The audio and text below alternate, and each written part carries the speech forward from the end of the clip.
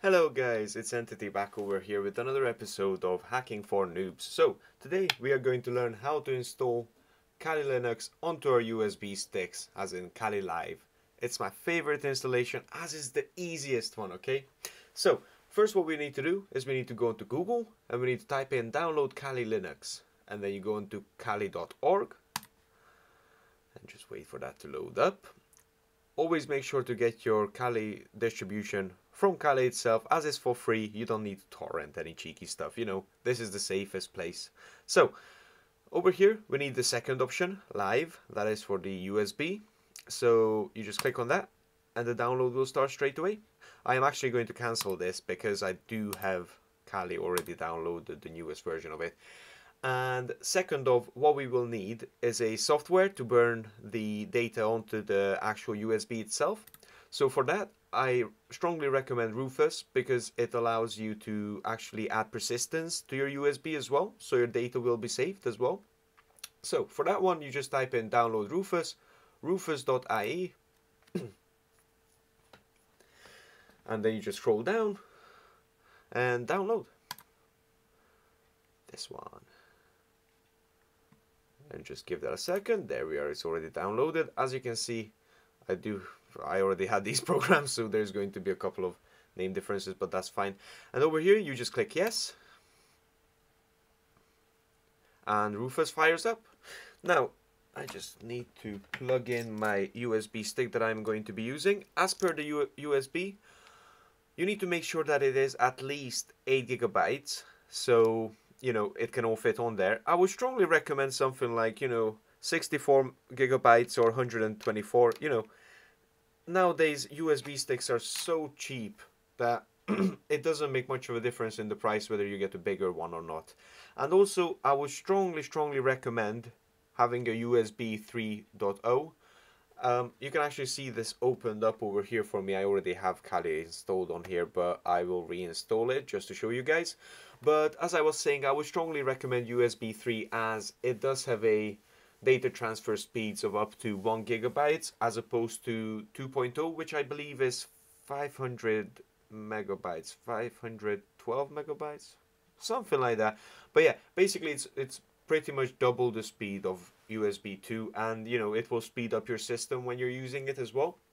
So you can see I only got one USB stick plugged in. I would recommend, of course, your keyboard, etc. you can keep plugged in, but if you got a USB stick plugged in that may have data on it, I would strongly recommend to unplug those for a little while just to make sure you choose the right one.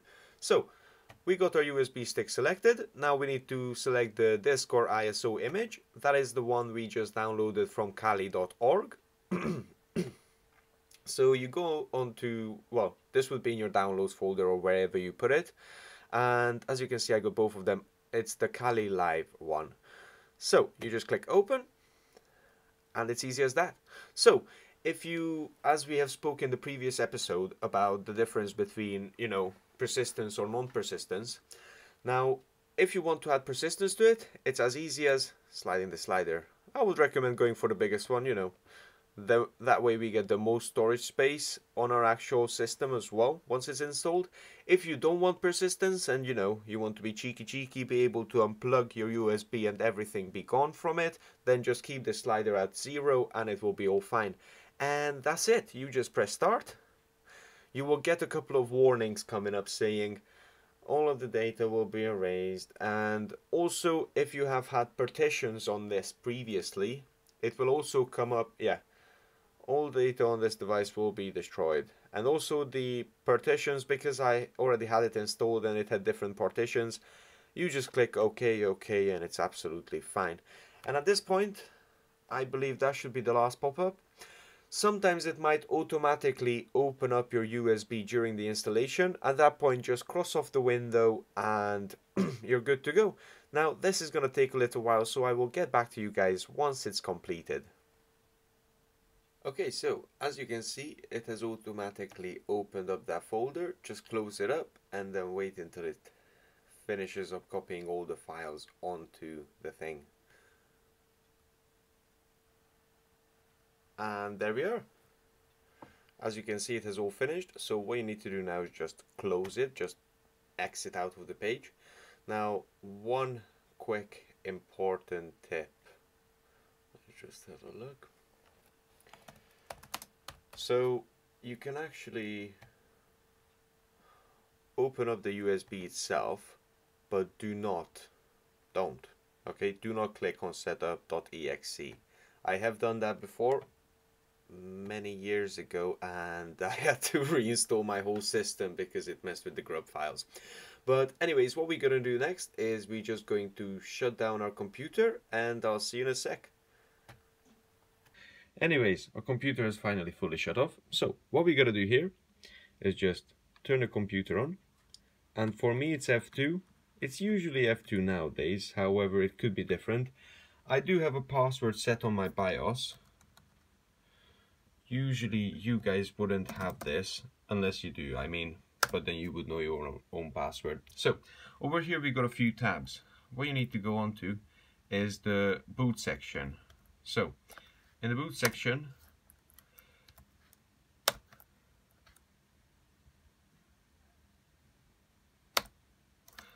so you would usually have it looking like this.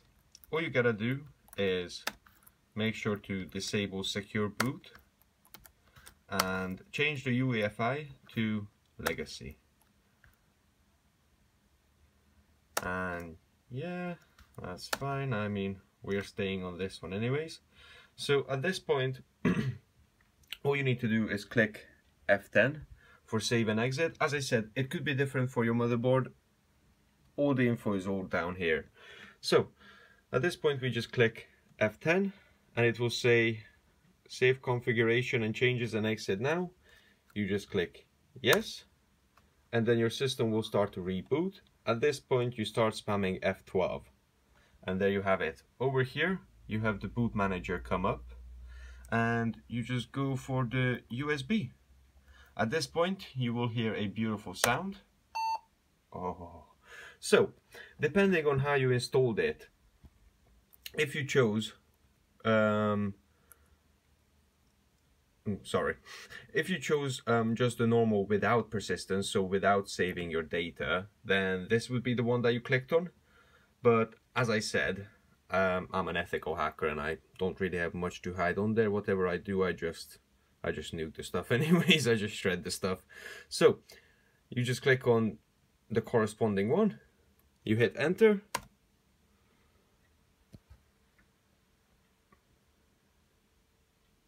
and then you see this beautiful, beautiful, magical screen.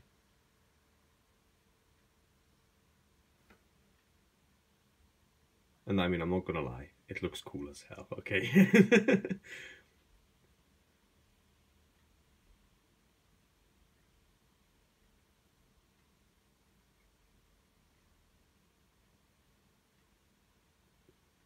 Occasionally, you will get stuff like this. It's fine. It says it's failed, don't believe it. It will work, don't worry.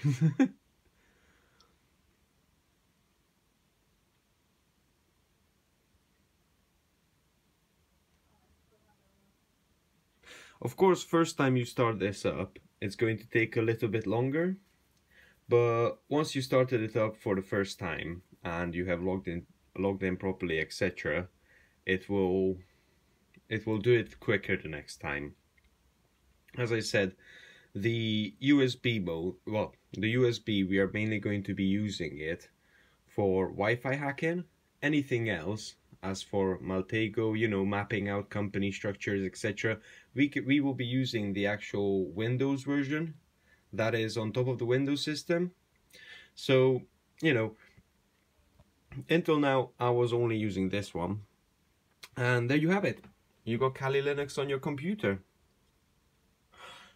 After this, I'm going to be doing the other guy's tutorial as well, the other installation types. And after that, we are going to be going through a few other methods of how to install it. And once that's done, we are going to be going through the first things that you do need to do once you log into here. Because, I mean, just one thing, if you guys do want to start playing around with this straight away. Oh, there's my mouse, okay. So,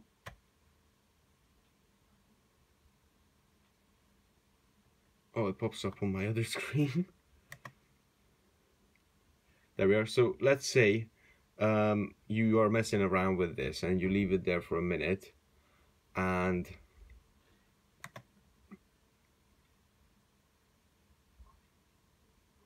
it comes up with this. There you are. So at this point, all you need to do, your username will be Callie, and your password will be Callie.